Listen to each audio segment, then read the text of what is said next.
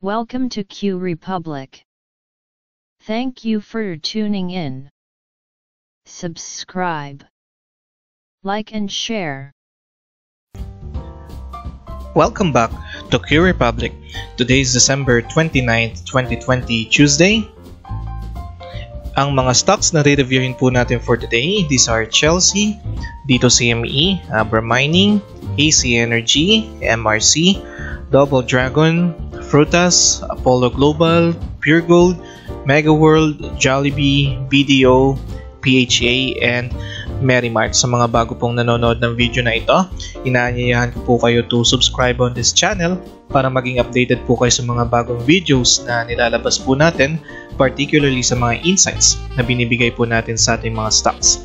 Like and share this video as well para mapagbigay insights din po tayo sa iba. Maraming salamat po.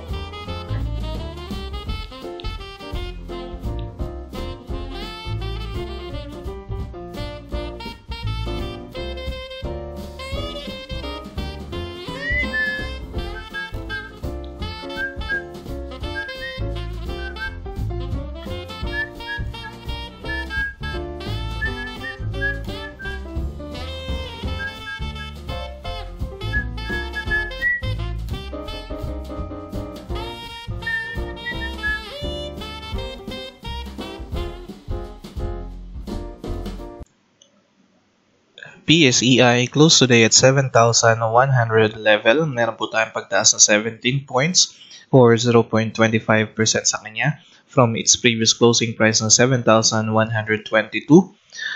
Ang trades natin 188,000. And sa wakas po, by the end of the year ng ating trading, nagkaroon tayo ng positive net foreign na 87.48 million. So despite po yan sa lumalabas na news regarding sa new variant ng ating COVID-19. So today is our first day na meron po magandang support coming from the net foreign indicator. So hopefully upon resuming the market by next year is that magkaroon na naman po tayo ng panibagong support coming from the foreign investors. Dito po sa chart ni PSEI, meron pa rin po tayo ditong resistance around 7,200 level and then support around 7,000 level. Checking our momentum dito sa ating stochastics. So we have lost our momentum since December 18. Naka-close down po itong ating blue line and nag-bounce back po siya dito sa level 24 and currently nasa level 31 tayo. So more on weakness pa rin po yung nakikita natin as a whole sa ating market. We are still near in the oversold area, and kung ma-observe nyo po yung mga blue chips na hawak ninyo, currently it looks like na nagpo-form po tayo ng base. So starting from this area, October 30 nagkaroon tayo ng pag-akyat sa kanya, and then nagkaroon tayo ng pause dito nung November 24, then nagkaroon tayo ng deep correction, swing low, and then nagkaroon na naman tayo ng uptrend sa kanya. Nagkaroon tayo dito ng high, 7,200 level. And then today, nag-perform na naman po tayo ng base. Nagkakaroon na naman tayo ng deep or swing low. So, there's still a chance na baka sumasad pa tayo ulit dito sa 7,000 level area bago tayo magkaroon ng panibagong upside movement dito sa ating market. So, mapapansin niyo po yan, just like kung meron kayong mga hawak na kay GFC. So kung makikita nyo si JFC ngayon is nagpo-form din siya ng base kung saan nababasag niya yung moving average 9 and moving average 20. So ayun po yung sign na pwede kayong mag-add ng share. So as a whole sa market natin wala pa naman tayo nakikitang reversal or downtrend, more on swinging low or correction lang muna. So dyan kayo pwedeng mag-add ng shares and dyan din kayo pwedeng pumasok sa ating mga blue chips. So, check niyo po yung maigi sa inyong trading plan. So, let's proceed po sa unang re-review nating stocks, which is si Chelsea.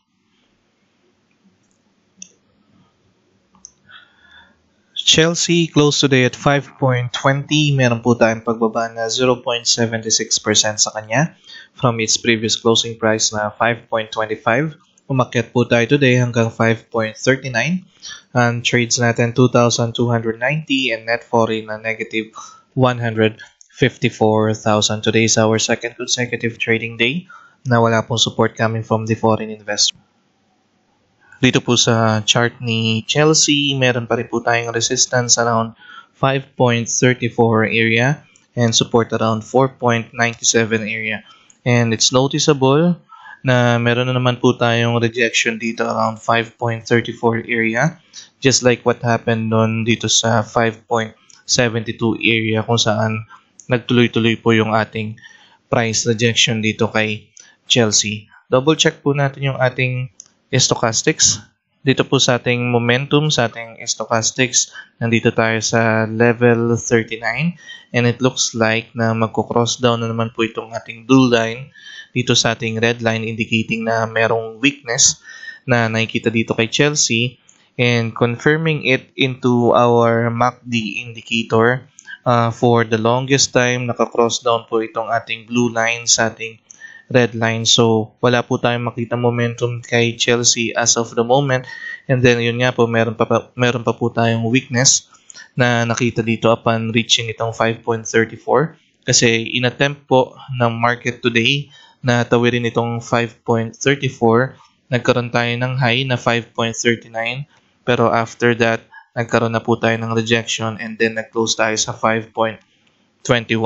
So, meron na po tayong early sign na hindi po natin kayang basagin itong 5.34, and just like what happened on this one like last December 7th as well as na rin dito nung last November 17, we can expect na by resuming on next year, baka magtuloy-tuloy po yung pagbaba natin dito.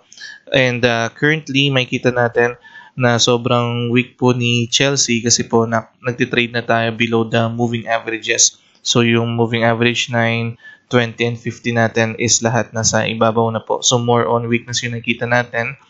And then yung last time nga rin po na nireview natin to si Chelsea, meron tayong binax out na area dito na parang meron tayong malaking sideways na nangyayari dito kay Chelsea. So for the current one, yung pinakamalapit na nakikita po natin kay Chelsea, since meron tayo dito weakness, we can observe na pwede pa tayong bumaba dito as low as 4.97 or 5 peso area. So baka magkaroon tayo ng ganitong klaseng candlestick na merong wick na pwede pa yung bumutas dito below 4.97 area. So more on weakness yung nakikita natin kay Chelsea.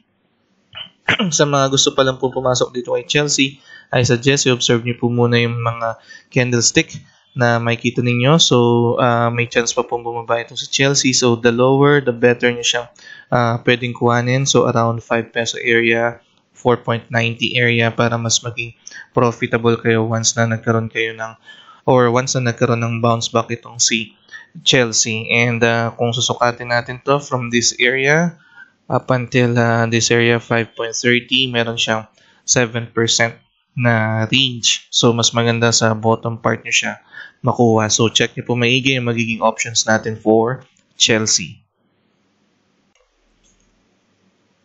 Dito CME close today at 10.90.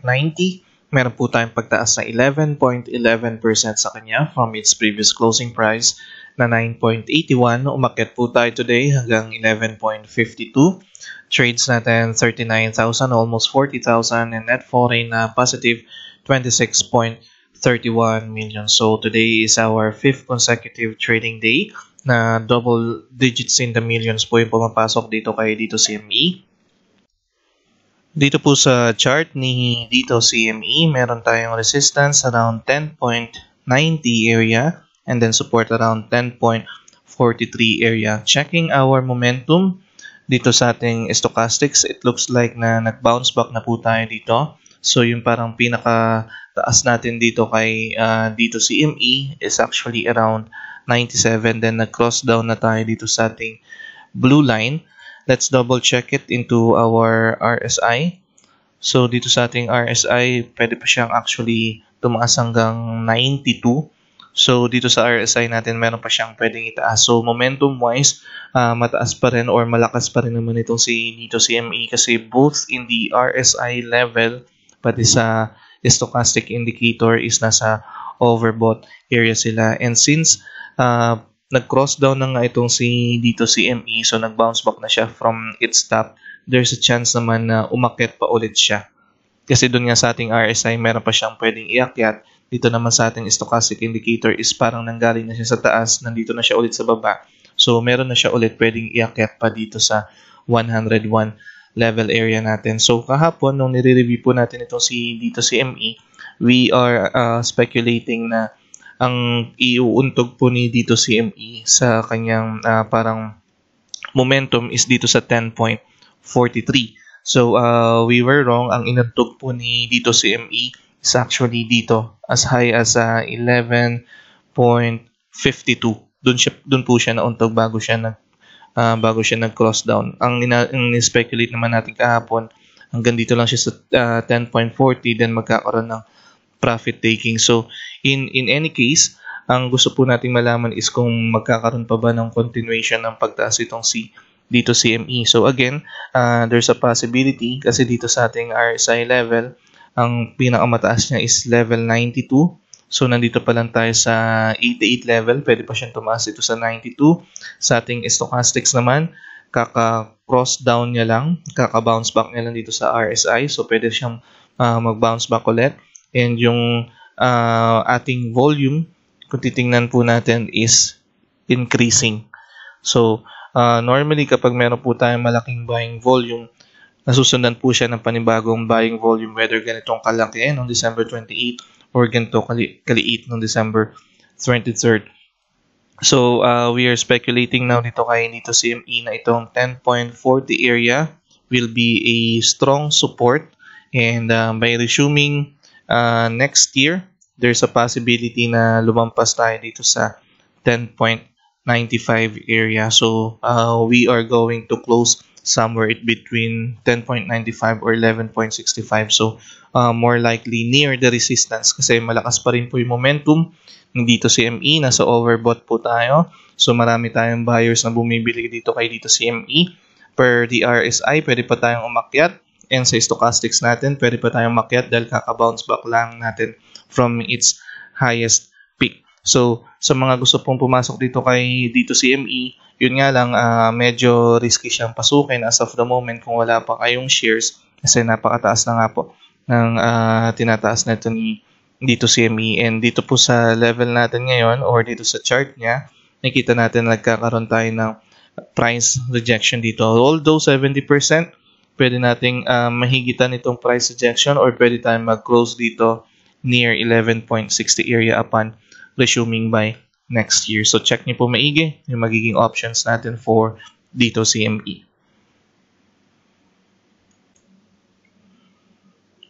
Abra Mining closed today at 0.0029. Meron po tayong pagbaba na 17.14% sa kanya from its previous closing price na 0.0035. Umakyat lang po tayo today hanggang 0.0039. Ang trades natin 6,690 and net foreign na negative 516,000 after po ng 1.39 million na pumasok po sa kanya today. Nagkaroon po tayo ng paglabas, kahapon nagkaroon po tayo ngayon ng paglabas na 516,000. Dito po sa chart ni Abra Mining, meron po tayo ditong resistance around 31 level and support around 26 level. Kahapon, nung nire-review po natin itong CAR, we have highlighted na meron tayo ditong uptrend na sinusundan na supported by our moving average 9, and then meron tayo ditong ascending ng mga buying volume. That's why we are speculating or we have speculated na makita natin yung candlestick natin today dito sa ating resistance level around 37. So which had happened naman, nagkaroon siya actually ng pinakamataas today hanggang 39 level. Pero after nun, nung na-reach natin tong 39 level area is nagsunod-sunod na po yung ating parang rejection ng market o yung pagpa-profit taking sa kanya. So hindi tayo nag-close dito sa level 37 pero nadaanan po siya ng ating market today. So intraday siya nangyari, and then nagkaroon na po siya ng malakas na resistance and nagsunod-sunod na po yung price rejection dito ni Abra Mining. Checking our momentum dito sa ating stochastics, nakikita po natin na nagkaroon siya ng peak dito around 96 and then nag-cross down na po siya dito sa ating red line. Humina na po yung ating momentum and currently nandito na po tayo sa level 65. Double checking it into our RSI. So, nandito naman po si RSI na sa level 65 din. So, we are no longer in the overbought area. And then, nawala yung ating momentum. Nagkaroon tayo ng weakness ngayon dito kay Abra Mining. Although, ang natitira nating indicator na nagsasabi na meron pa tayong momentum is itong si MACD. So, hindi pa nagko-cross down itong ating blue line or purple line dito sa ating orange line. However, kung makita natin, kung if we are going to try to compare itong dalawang candlestick na to na nangyari December 28 and December 29 dito sa ating candlestick ng December 15 and December 16, nasundan po siya ng panibagong price rejection upon resuming the market. So, kahapon, hinighlight din natin itong area na to na itong candlestick na to is parang tinapos or kinonfirm na hindi na tayo magko-consolidate kasi nagkaroon tayo ng magandang candlestick. That's why nga po in-speculate natin na pupunta siya dito sa area na to, which had happened naman pero nagkaroon tayo ng price rejection and it looks like na magko-consolidate na naman po tayo dito below or dito sa range na to between 26 to 31. So let's try to measure it. This one has a measurement of 16%.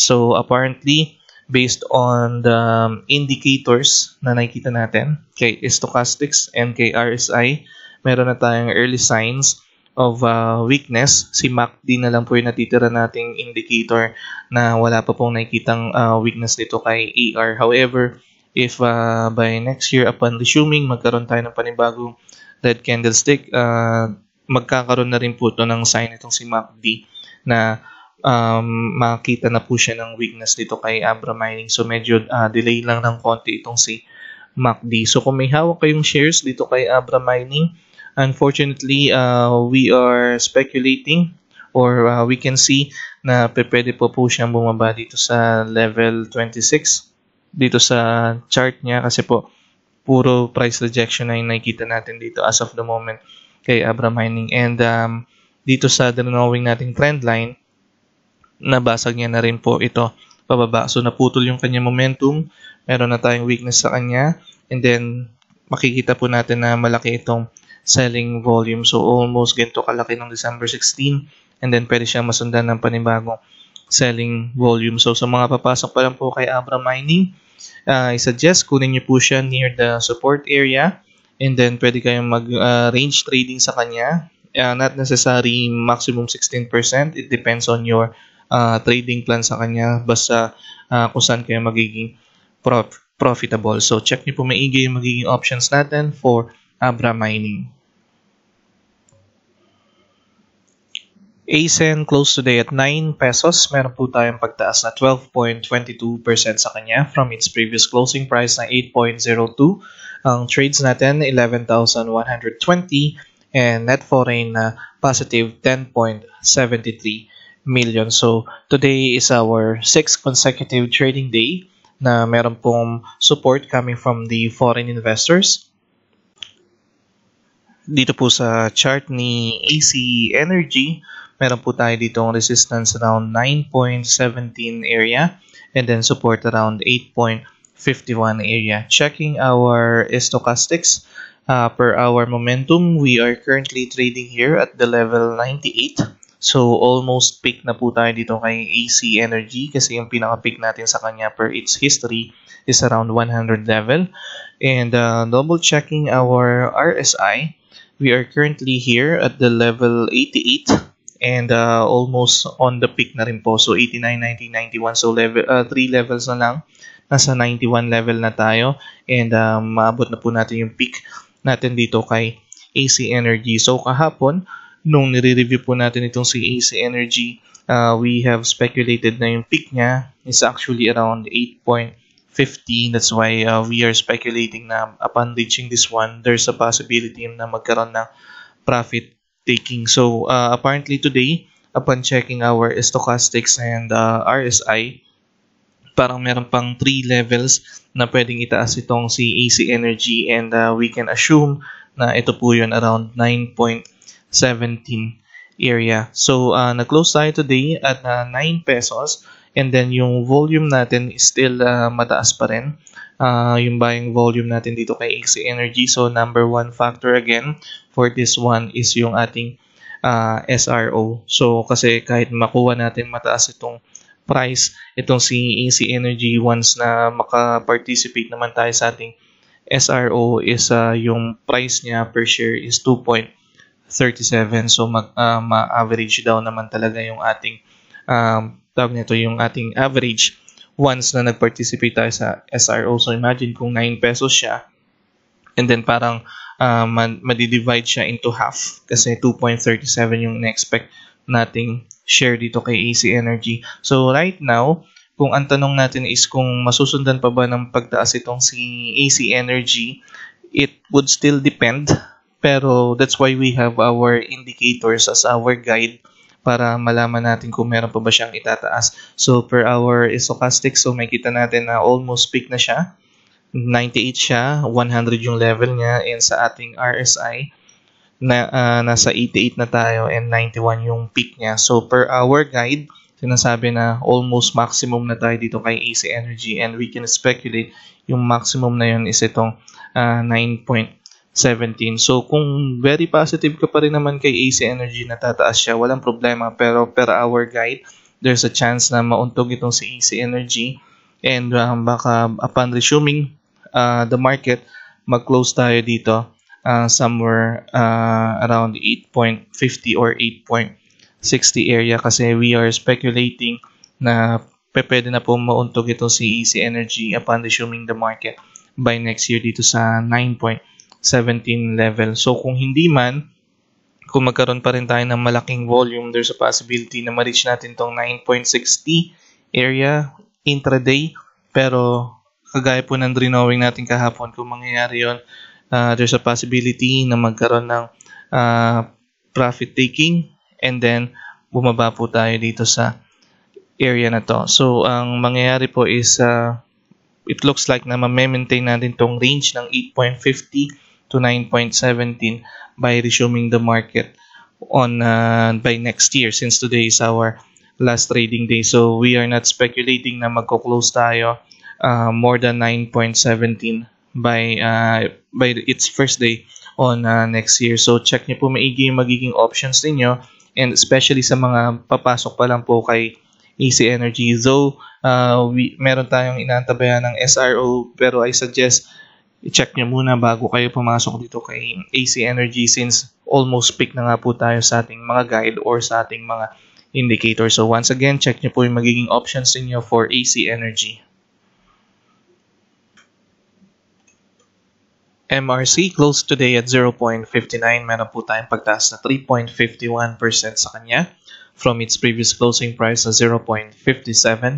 Ang trades natin almost 4,000, and net foreign na positive 9.12 million. So after po ng tatlong araw na sunod-sunod na paglabas ng ating foreign investors, nagkaroon po tayo today ng magandang support sa kanila. 9.12 million po yung pumasok kay MRC. Dito po sa chart ni MRC, meron po tayo ditong resistance around 0.61 area, and then support around 0.58 area. So kahapon, nung nire-review po natin itong si MRC, because of this red candlestick or price rejection na nakita natin sa ating candlestick kahapon, we have speculated na pwede po tayong mag-close today somewhere dito sa near our support around 0.55 area, kung saan matatouch po natin itong moving average 20. So hindi po siya nangyari today, pero bumaba po siya hanggang 0.52. So yan yung pinaka-low natin today, 0.52. And then after nun, nagkaroon po tayo ng support coming from our bulls or coming from our buyers.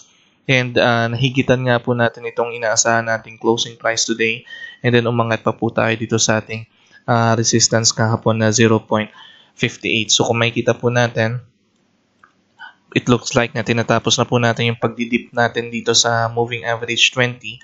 Kasi umahon na po tayo dito and nakabalik po tayo above the moving average 9. Checking our momentum dito sa ating stochastics after po ng ating pag-cross down dito sa ating red line, itong ating blue line, pumoporma na po pataas po ulit itong ating blue line. So nagkakaroon tayo ulit ng parang early sign ng strength dito kay MRC para basagin itong ating or para magkaroon tayo ng momentum dito sa ating stochastics. So currently nasa 45 level tayo. Checking our RSI level. Double checking lang din po natin dito sa RSI level, nasa level 58. So medyo mahina pa rin kung tutusin itong si MRC kasi wala pa tayo sa overbought area. Per the stochastics as well, wala pa rin tayo sa overbought area. And then double checking itong ating MACD. So December 28 kahapon nga po nagkaroon tayo ng cross down dito sa ating red line dahil nga po nagkaroon tayo ng parang weakness sa kanya. So kung ngayon araw bumaba pa tayo ng 0.52, so medyo naka-cross down pa rin tayo dito kay MRC and then wala pa tayong nakikitang pag-cross up nitong ating MACD. However, kung magkakaroon pa rin tayo ng green candlestick tomorrow or upon resuming the market by next year, we can observe na pwede siyang mag-cross up kapag ka nagkaroon tayo ng green candlestick. So medyo may pagka-delay lang tong si MACD natin. It would depend sa gagawin nating candlestick by next year. Kung green candlestick siya, definitely magkikiss or magko-cross up itong ating blue line dito sa ating red line. Pero kung red candlestick siya, magtutuloy siya sa pag-cross down nitong ating red line. Pero stochastics wise dito sa ating indicator, makita natin na pumoporma na po siya pataas. So meron tayong early sign ng strength na nakita natin and malaking green candlestick yung nakita natin today. So kung titingnan po natin dito sa ating previous history, pag nakakita tayo ng malaking green candlestick, nasusundan po siya ng maliit na candlestick regardless kung red candlestick ba siya or green candlestick. So more probably baka magkaroon muna tayo dito ng parang pag-retest dito sa 0.58 area. So baka mag-close lang tayo dito somewhere near the support area. It's either 0.58 or baka magkaroon na naman tayo ng parang same closing price by next year around 0.59. Also, let me just mind you dito sa ating lower highs na nakikita dito kay MRC. So it could be na pwede pa rin intact itong ating lower high sa kanya. So kahit meron tayo ditong green candlestick, pero yung momentum nga natin, hindi pa siya ganun kaganda. Meron pa rin tayong weakness na na-observe sa kanya. Although dito sa moving average natin, isa rin to sa magandang indicator natin na pwede pa naman tayo magkaroon ng panibagong green candlestick. We just have to be cautious dito sa lower highs na nakikita natin sa kanya. So kung babalikan po natin yung nangyari dito kay MRC nung nagkaroon tayo ng trading suspension or upon resuming after trading suspension, nagkaroon tayo ng massive na pag-akit sa kanyang 0.72 and then nagsunod-sunod yung ating parang price rejection or profit taking sa kanya. So what we are trying to speculate here is that yung mga nakabonega po dito sa area na to is nakalabas na as of the moment dito sa tinatakbo ng ating mga candlesticks, especially nung nagkaroon tayo ng dip dito today na 0.52. So baka merong mga na-shake, especially dito sa mga nakabodega dito na parang nanghinayang, baka bumaba pa, so nag-profit taking na sila. So isa rin yun sa tinitingnan natin na pwedeng maging indicator natin na pwede tayo magkaroon ng panibagong green candlestick. So I would say na 70% pwede nating ma-maintain itong 0.58 level na support upon resuming the market by next year. And then, yun nga, it's either magko-close tayo around 0.58 or 0.59. So, depending pa rin sa gagawin nating volume. As of today, yung trades natin, kung i-double check nyo si MRC, napaka-active naman. So, almost 4,000 trades. So, since almost 4,000 trades yung meron tayo ngayon, there's a possibility na magkaroon ulit tayo ng panibagong 4,000 trades by next year upon resuming. So, pwede naman magkaroon pa tayo ng panibagong green candlestick dito. So, 70%, I would say na pwede tayong magkaroon ng green candlestick dito. So, hopefully, mabasag natin tong 0.61, but I'm not going there yet.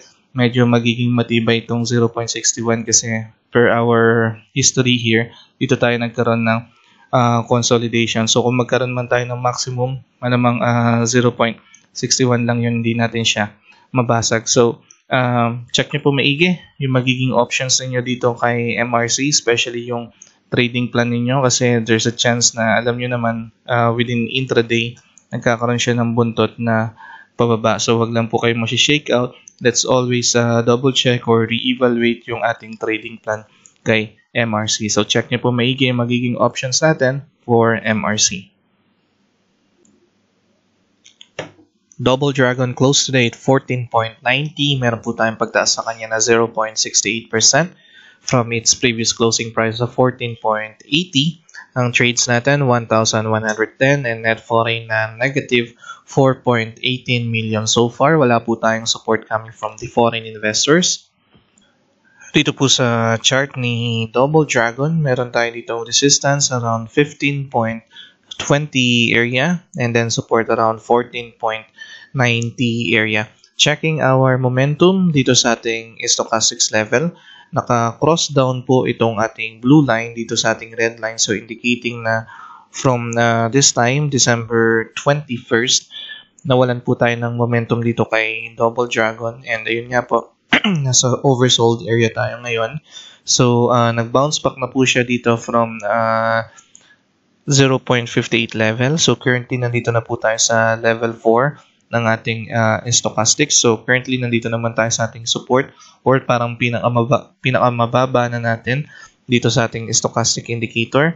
And checking our MACD, makita po natin na same thing with the stochastics. Wala pa rin po tayong momentum na nakikita sa kanya. Naka-cross down pa rin po itong ating blue line and wala pa tayong sign na pwede na siyang mag-cross up.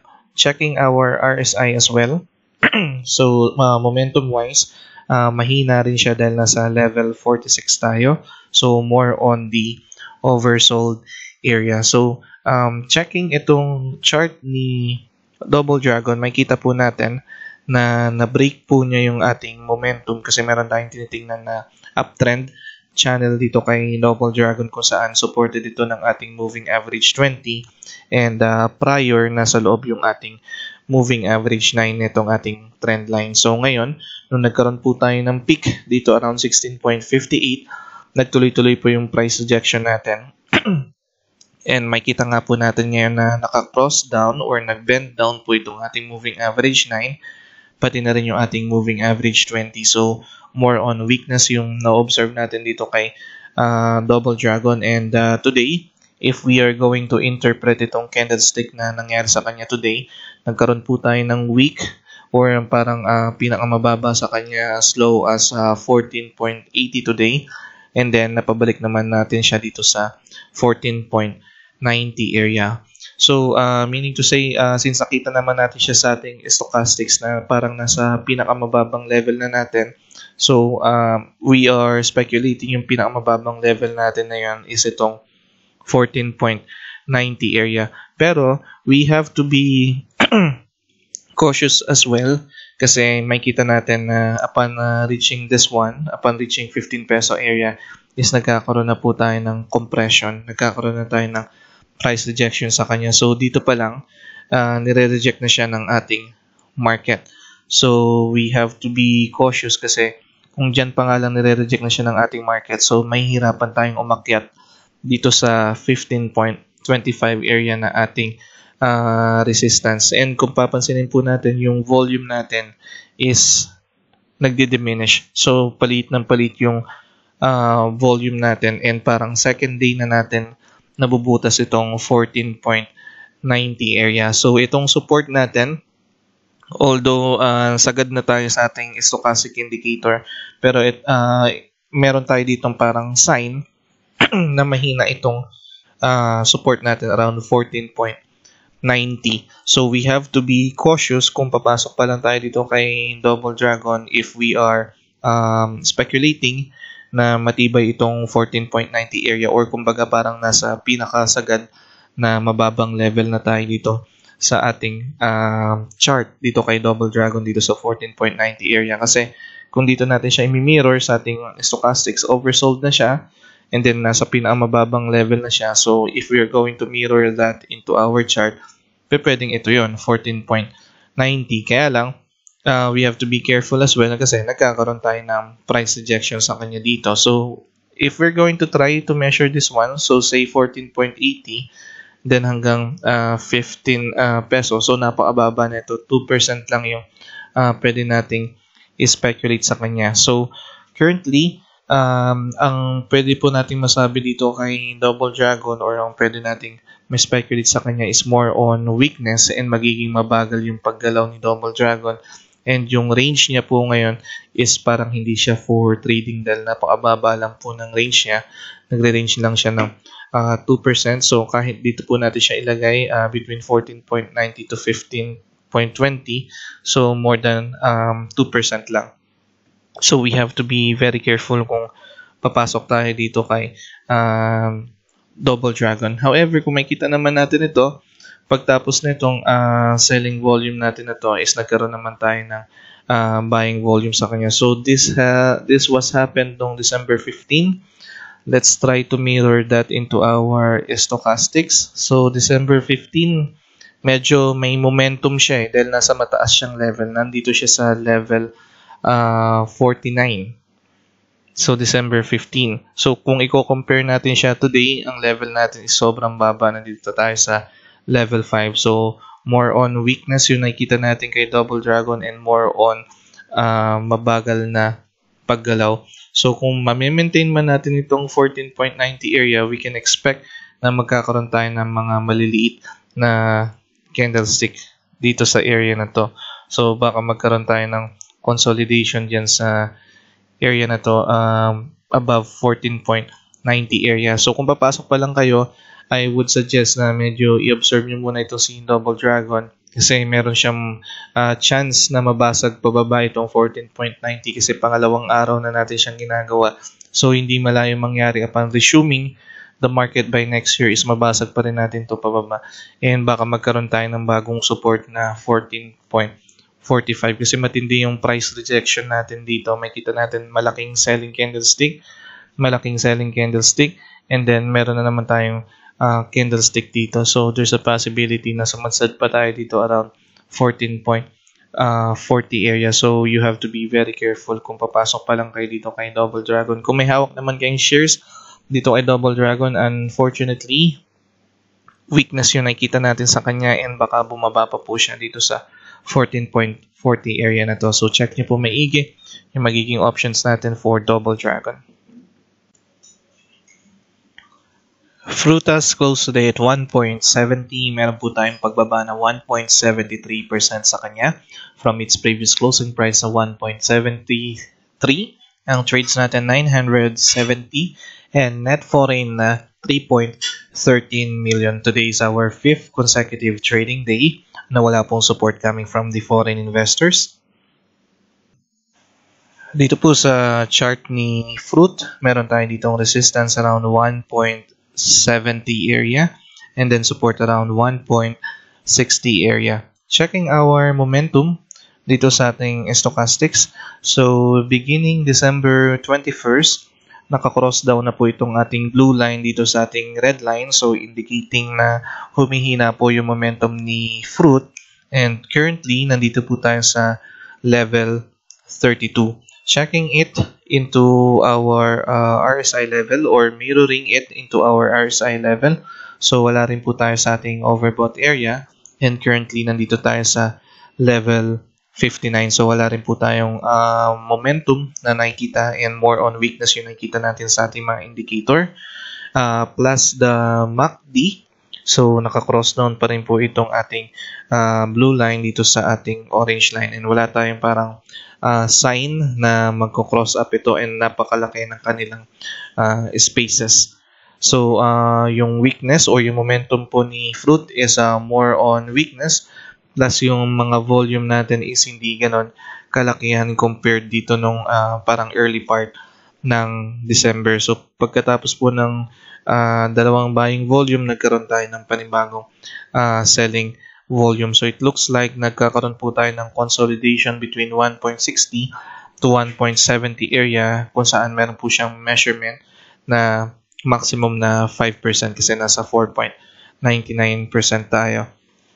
And ito rin yung time na last time dito tayo nagkakaroon ng consolidation bago tayo nagkaroon ng peak sa kanya, around 1.80 area. So currently ito pong si Fruit, yung ginawa niya pong uptrend channel is pinuputol na po niya. So this is no longer valid.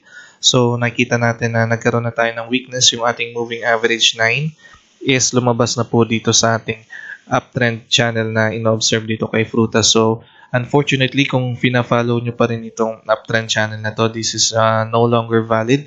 Naputol na po yung ating momentum and we can say na ito na yung ating naging peak sa kanya, 180 area, or nagkaroon tayo ng maximum na 1.88 dito kay Frutas. So although nagkakaroon tayo ng consolidation between 1.60 to 1.70 area, there is a chance na magkaroon tayo ng candlestick below 1.60 area along the way kasi wala na tayong momentum na nakikita dito kay Frutas. So baka magkaroon tayo ng body or wick na bubutas dito sa ating moving average 20 and bubutas dito sa ating moving average or dito sa ating support around 1.65. Pero we are not telling yet na we are going downtrend na dito kay Frutas. It could be na nagkakaroon tayo ng swing low sa kanya kung saan namimit po natin yung ating moving average 9 and moving average 20. So it's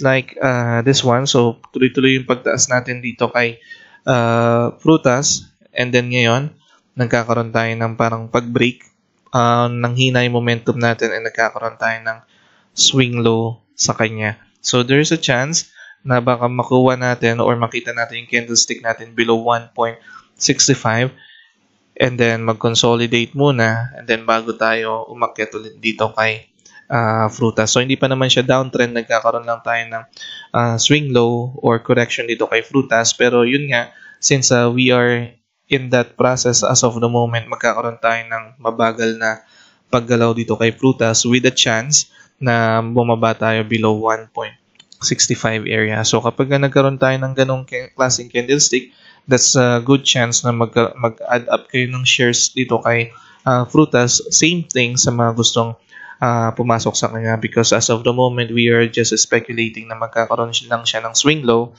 mag-iipon ng lakas, then bago po siya ulit aakyat. So check niyo po maigi yung magiging options natin for Frutas. Apollo closed today at 0.1280 na po tayong pagtaas na 2.40% sa kanya from its previous closing price na 0.1250. Ang trades natin 10,000 and net foreign na negative 11.76 million. So after po ng 15 million kahapon na pumasok, meron naman po tayo today na paglabas na 11.76 million. So dito po sa chart ni Apollo, meron tayo ditong resistance around 1378 level and support around 1250 level. Checking our stochastics dito sa ating momentum, nagkaroon po tayo ng bounce back dito from its resistance around 101 and currently nandito po tayo sa 81 level area. So nasa overbought area pa rin naman tayo ng ating stochastics. Checking our RSI level. So currently nasa peak din po tayo ng ating RSI, nasa level 93 tayo. So since nasa peak siya, we are speculating na pwedeng bumaba itong RSI level natin. So sa pagbaba ng ating RSI level, we can speculate na bababa rin po yung price neto ni Apollo. Checking our MACD, meron pa rin po siyang magandang momentum na pinapakita. So malaki pa rin yung space natin from this blue line or purple line dito sa ating orange line. So momentum wise maganda pa rin naman and nasa overbought area pa rin naman tayo. So kagaya po ng review natin kahapon, medyo mataas na nga itong si Apollo Global. So nung sinukat natin siya kahapon, meron siyang 33% na inakyat. So we have speculated dito kay Apollo since meron siyang magandang momentum, pwede siyang umakyat or mabasag pa itong ating resistance na 13.78 din kahapon, pero baka magkaroon tayo ng profit taking sa kanya. So which what happened today. And kung susukatin naman natin itong ating candlestick today, meron siyang inakyat na 16%. So definitely, meron tayong 33% kahapon na gain, na 16% na gain ngayon. So definitely magkakaroon ng profit taking itong si Apollo. So ngayon, ang nakikita po natin, dalawang candlestick na po or dalawang trading day na po tayo nagkakaroon ng compression, or we can say na profit taking dito kay Apollo Global, and then at the same time, naiiwan po natin itong ating moving average 9. So there's a chance na masundan pa po ito ng profit taking upon resuming the market by next year. Makikita naman po natin sa ating RSI, we are almost at our peak. And then dito sa ating stochastics naman, yung momentum natin is biglang nawalan tayo ng momentum sa kanya. So naka-cross down itong ating blue line dito sa ating red line. So medyo malaki yung space niya. So momentum wise, sa mga buyers, biglang nawala yung momentum na nakikita natin. So although kung i-compare natin siya kay MACD, medyo malaki. Kasi yun nga, medyo lag itong si MACD. Although nandun pa rin naman yung momentum, pero hindi na siya ganun kalakas. So we can speculate na baka mag-consolidate muna tayo dito kay Apollo dito sa area na to, on or below our resistance around 0.1250, kasi nagkakaroon na tayo ng compression sa kanya. So meron na tayong mga sign of weakness dito around 1378 area. So kung may hawak kayong shares dito kay Apollo, ito yung may kita natin sa kanya. May momentum pa rin tayo, pero we are speculating na magkakaroon muna tayo ng consolidation dito kay Apollo Global. And then it would depend on the market kung i-continue pa natin pataas itong si Apollo. For the moment, ang nakikita lang po natin sa ating indicator is that may weakness tayo, and then at the same time may momentum. So that's why pwede tayo maka-speculate sa kanya na magkaroon tayo ng consolidation dito sa area na to. So sa mga papasok pa lang po dito kay Apollo, medyo i-double check nyo po muna, i-observe nyo po muna yung mga candlesticks, kasi aside sa pwede tayo mag-consolidate dito sa area na to, pwede rin natin makuha yung wick o yung buntot ng ating candlestick somewhere below 0.1250 area. So kung decided kayong pumasok dito kay Apollo, I would suggest na doon nyo siya magandang kunin, or kung meron na kayong shares and gusto nyo mag-add up ng shares, I would suggest doon nyo rin siya pwede magandang kunin kapag nababasag niya pababa itong 0.1250. And yun nga, since magkakaroon tayo ng consolidation, along the way, aakyat po itong ating moving average 9, pati na rin itong ating moving average 20. So kapag po nangyari yun, medyo magkakaroon tayo ng mahinang paggalaw dito kay Apollo. So what we are trying to say is that medyo paubos na po yung momentum neto ni Apollo. Hindi na siya ganun kalakas na mag-i-spike. We can speculate na hindi na siya ganun kalakas mag-i-spike pag-resume ng market by next week. So it would depend after ng consolidation kung anong mangyayari dito kay Apollo, kung tataas pa siya or bababa siya. So check niyo po maigi yung magiging options natin for Apollo Global. Pure Gold closed today at 41 pesos. Meron po tayong pagbaba na 1.20% sa kanya from its previous closing price na 41.50. Ang trades natin 1,720 and net foreign na negative 17.69 million. So far, tuloy-tuloy pa rin po yung paglabas ng ating mga foreign investors dito po kay Pure Gold. Dito po sa chart ni Pure Gold, meron pa rin po tayong maintain na resistance around 41 peso area, and then support around 39.88 area. So mapapansin po natin na after nung 4 candlesticks na to, nagkaroon tayo ng confirmation na tinatapos itong consolidation, pero it looks like na parang fake confirmation siya, kasi nagkaroon na naman tayo ng panibagong selling candlestick dito. So it looks like na bababa na naman po tayo dito sa area na to. Last time nagkaroon tayo ng low around 40.23 area. Double checking our stochastics dito sa ating indicator.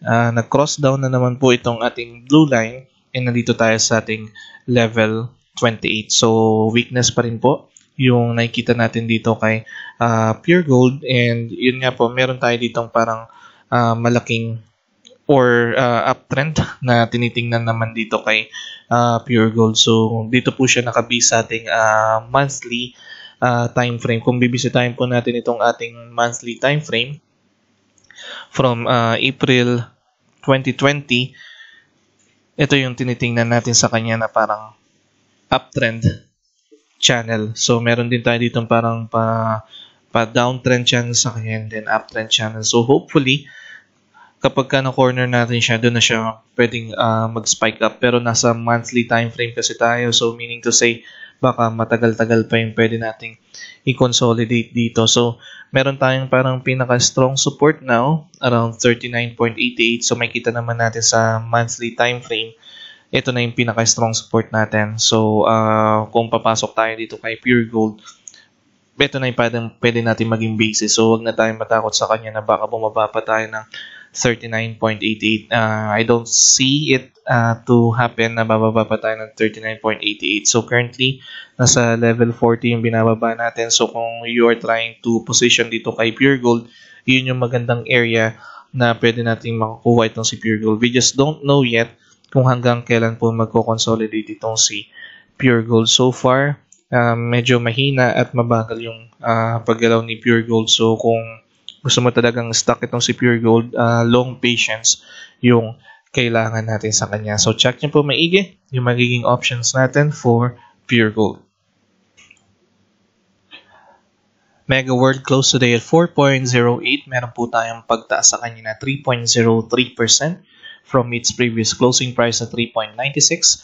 Ang trades natin, 1,530 and net foreign na negative 17.8 million. So after po ng pagpasok na 3.8 million, it looks like nagtutuloy-tuloy pa rin po yung paglabas ng ating foreign investors kasi beginning December 17 up until today, except yesterday, puro red po yung makikita natin dito sa ating net foreign indicator.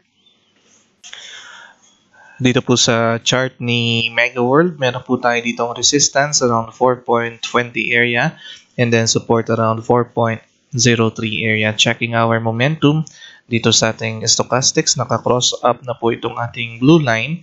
So meron tayong momentum na nakikita sa kanya ngayon and kind of strong momentum.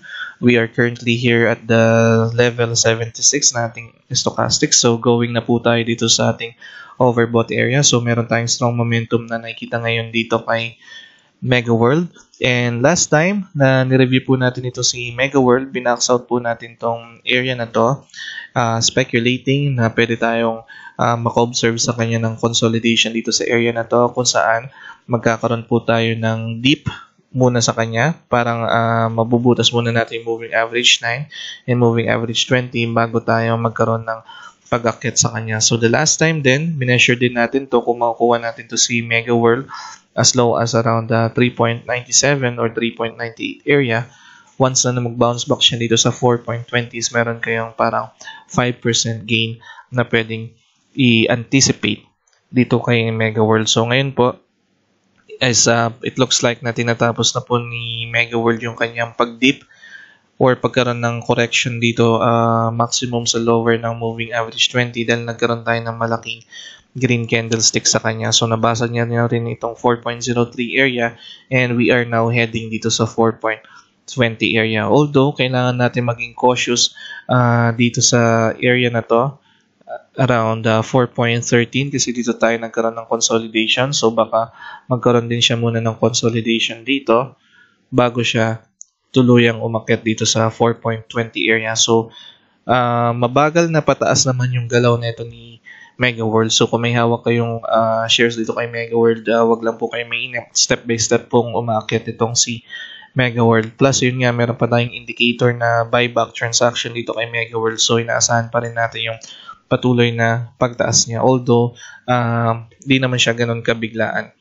So, check nyo po maigi yung magiging options ninyo dito kay Mega World, especially sa mga gustong pumasok dito kay Mega World kasi hindi siya ganun kabiglaan. Kung trading yung plano nyo dito kay Mega World, medyo hindi siya swak sa inyo kasi medyo pang medium to long term itong si Mega World. So, once again, check nyo po mabuti yung magiging options natin for Mega World. JFC closed today at 195.20. Meron po tayong pagtaas na 0.98% sa kanya from its previous closing price na 193.30. Ang trades natin 3,240 and net foreign na negative 28.62 million so far. Beginning December 10 up until today, wala po tayong support coming from the foreign investors. Dito po sa chart ni JFC, meron tayo dito ng resistance around 201 area and then support around 190 area. Checking our momentum dito sa ating stochastics, nag-bounce back na po tayo from our lowest around the level 2 area and currently pa-cross up po tayo dito sa ating red line and we are currently here at the level 13 although nasa oversold area pa rin tayo. So, may weakness pa rin po tayo nakikita kay JFC as of the moment. Checking our RSI as well. So, level 47 naman po tayo dito. So, more on the oversold area pa rin po siya. So, weakness pa rin yung nakikita natin dito.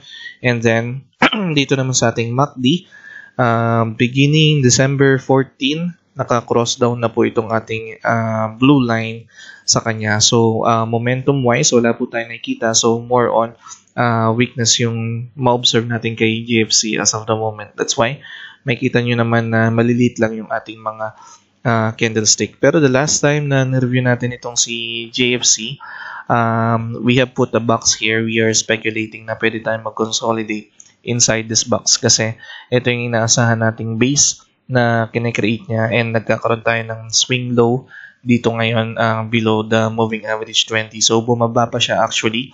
Nagkaroon naman siya dito or na-observe naman natin yung mga candlesticks niya for this 4 candlesticks dito sa loob ng box na to pero bumaba pa tayo dito sa area na to. So kumbaga parang nagkaroon siya ng floor price dito sa support natin around 192 area. So kung titingnan po natin itong si JFC, kung susundan po natin siya, nagkakaroon siya ng uptrend and then magkakaroon siya ng correction, si swing low siya dito sa moving average 9. So, yan na yung first base niya. And then, magkakaroon na naman siya ng panibagong pag-akyat. Magkakreate siya ng second base. Tatamaan yung moving average 9, pati moving average 20. And then, for the moment, na base na kinikreate po natin dito. So, nagkaroon siya ng uptrend. And then, we are still creating our base dito sa pag-swing low natin dito or pag-correct sa kanya. So, we are speculating now since nagkaroon na tayo ng bounce back from our oversold area per hour stochastics. We are speculating now na unti-unti naman po tayo magkakaroon ng parang uptrend dito kay JFC. So just like Mega World, hindi rin po siya biglaan. For medium term and long term po itong si JFC. So step by step po siyang umaangat. So, itong area na to, 192, 195, ito yung good area kung saan kayo pwede mag-add ng shares. And then at the same time, sa mga gustong mag-invest kay JFC, ito rin yung good time kung saan pwede kayong pumasok sa kanya. So, check nyo po maigi yung magiging options natin for JFC.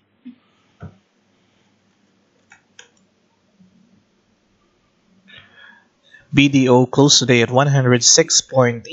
Meron po tayong pagtaas na 2.20% sa kanya from its previous closing price na 104.50 and trades natin 4,830 and net foreign na positive 58.89 million. So after po ng paglabas sa kanya from December 17 hanggang December 28, nagkaroon po tayo ng magandang support today coming from the foreign investors.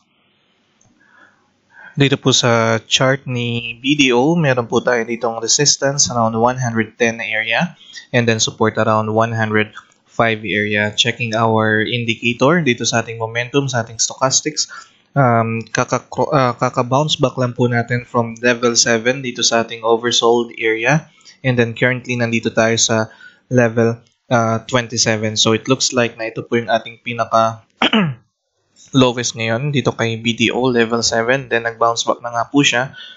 We are no longer in the oversold area, but meron pa rin po tayong weakness na nakikita sa kanya kasi nasa level 27 pa lang tayo. So more on the side pa rin po tayo ng ating oversold area. So kung mapapansin po ninyo, yung ating mga blue chips ngayon is nagkakaroon ng dip or correction kung saan nababasag po nila yung ating mga moving average 9 and moving average 20, just like what happened po kanina sa review natin kay JFC, kung saan nagpo-form po sila ng base. So kung susundan po natin itong si BDO from this time October 9, so nagkaroon tayo ng parang uptrend, and then nagkaroon tayo ng correction sa kanya, nagkaroon tayo ng dip, and then nagkaroon na naman po tayo ng uptrend sa kanya sunod-sunod, and then nagkaroon na naman po tayo ng rest, and then ngayon katatapos lang po ng ating uptrend, and then nag-create po tayo ng base dito kay BDO. So, ito po yung parang time kung saan pwede tayong mag-accumulate ng shares dito kay BDO. This area or this price na around 105. So, same thing. Doon din po sa mga gustong pumasok at mag-invest dito kay BDO. Ito rin yung best time kung saan natin siya pwedeng ma-observe kasi dito tayo nag-create ng base ngayon dito kay BDO. So wala pa naman po tayo parang sign na downtrend dito kay BDO. It's more on correction, more on swing low pa lang naman po yung nangyayari. So same thing with the other blue chips. Just like din po kay Mega World tsaka kay JFC. So check niyo po maigi yung magiging options natin for BDO. PHA closed today at 1.10. Meron po tayong pagtaas na 10% sa kanya from its previous closing price na 1 pesos.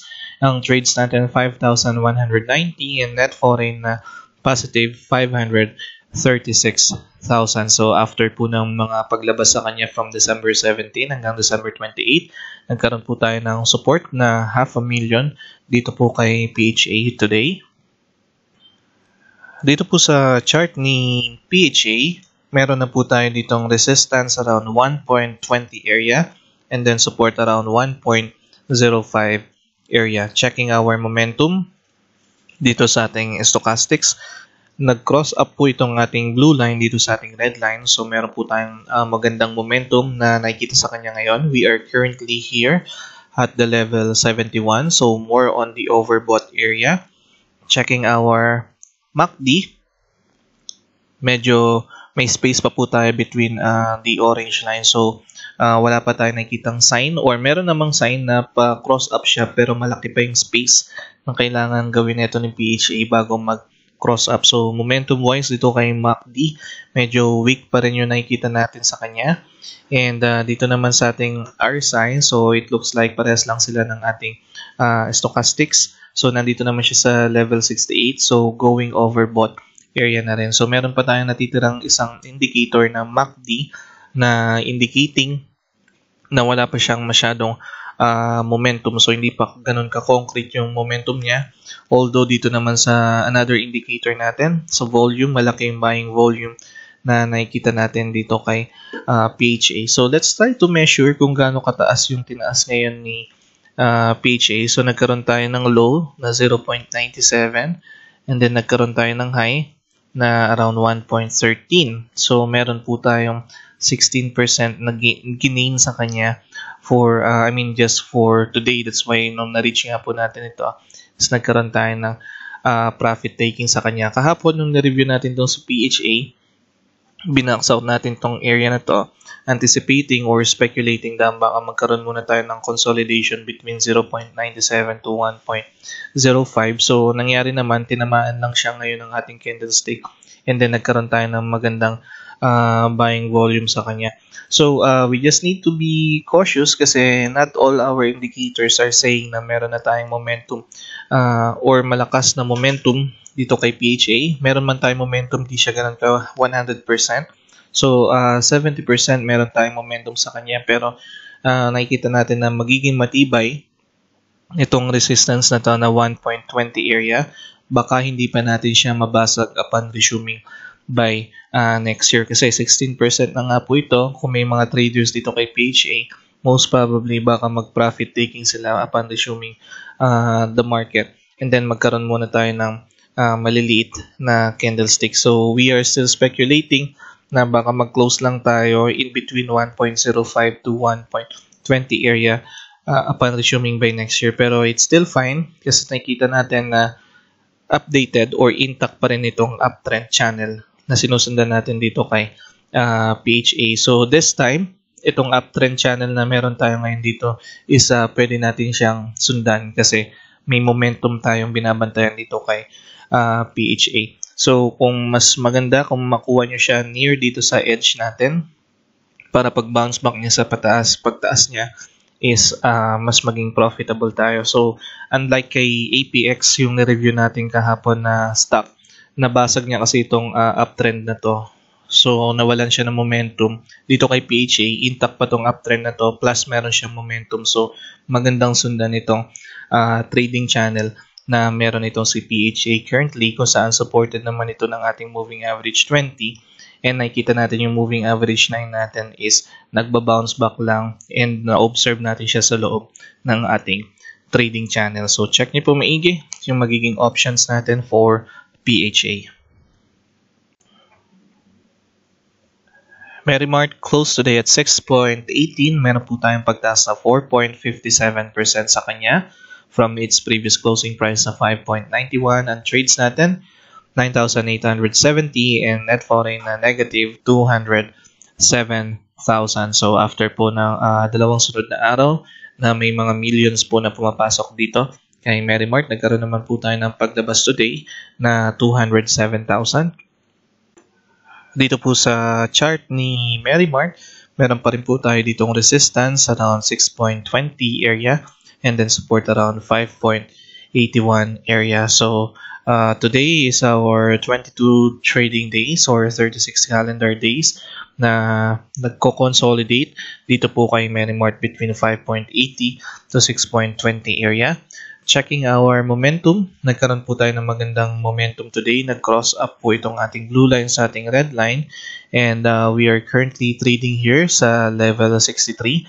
Although wala pa po tayo sa ating overbought area, meron tayong momentum pero medyo may pagka-weakness pa rin tayong nakikita dito kay Merimart since wala pa rin tayo sa ating overbought area. And then today, makikita natin nagkaroon tayo ng high dito na 6.47.